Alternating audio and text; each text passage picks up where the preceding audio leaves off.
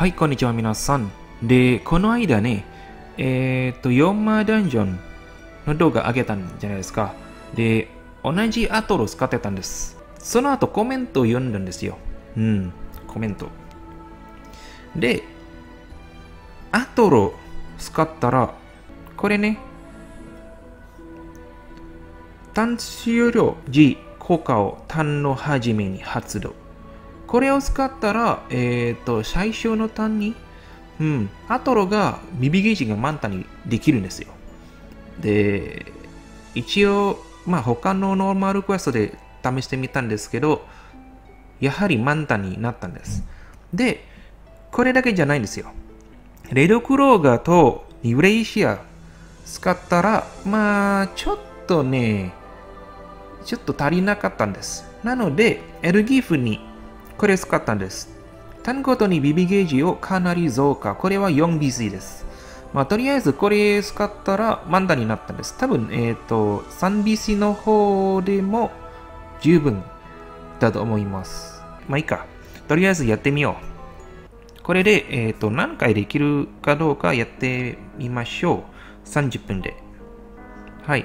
とりあえずね、今のところは私の方がヨマはそんなにいらないと思います。星7と幻想進化ユニットはみんなもうヨマ満タンなので、そんなにいらないはずですが、皆さんに見せたいものがあったから、いいか、とりあえずやってみよう。はい。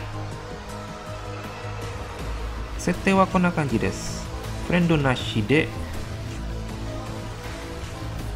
はい、ダイヤ使います。で、フレンドなし。これでいきます。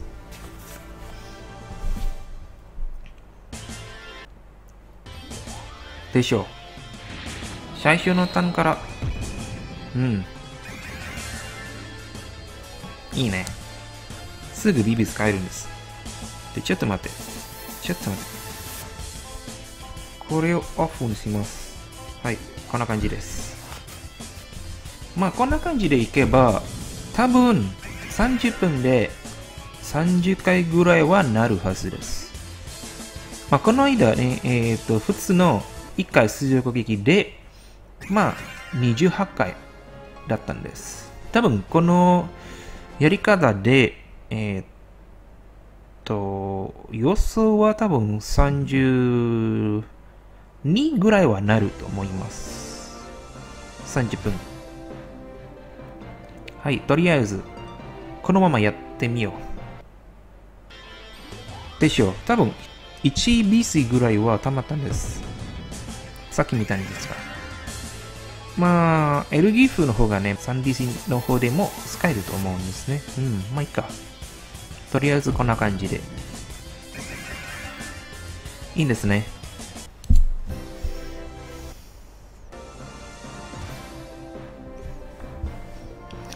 はい。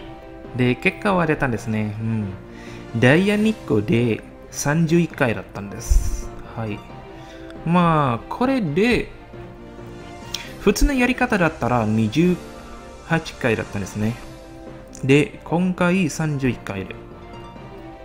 プラス3回で。悪くないですね。こ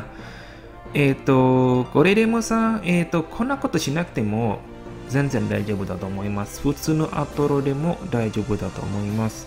3回だったらさ、悪くないんですけどね。っていうか、いいか。このやり方は、もちろん、すごくいいんですね。普通のアトロのやり方に比べると、そんな感じぐらいかな。はい、今回の動画はここまでです。ご視聴ありがとうございます。また見てね。バイバイ。アニマパンチ。